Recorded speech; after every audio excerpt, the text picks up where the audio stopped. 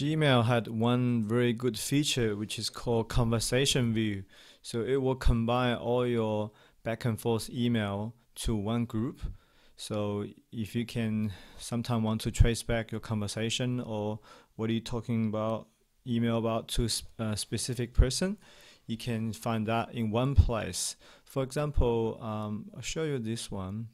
See, this one showing in this email actually had a 5 conversation. So if I click that, you can see there's a back and forth email one, and then there's more in there. It is a very useful feature, but there's a one small problem there.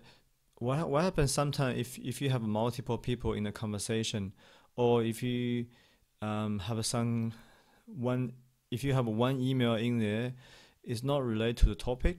So what actually you can do, you can delete that email individually. Let me show you what to do. So for example, in this conversation, long conversation here, I had a 5 email back and forth.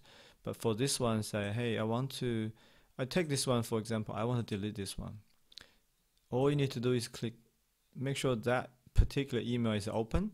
Then in here, just click drop down menu and then click delete this message.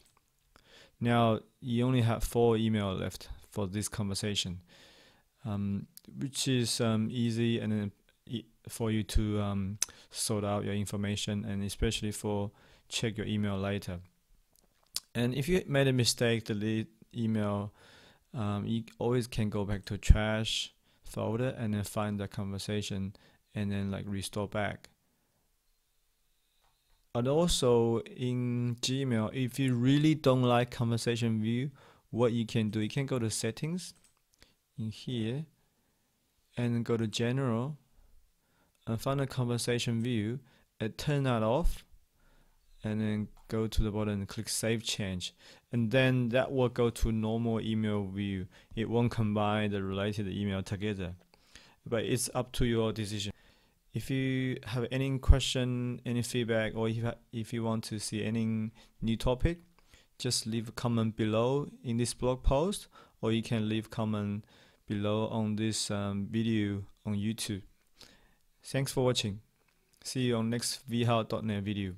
Bye.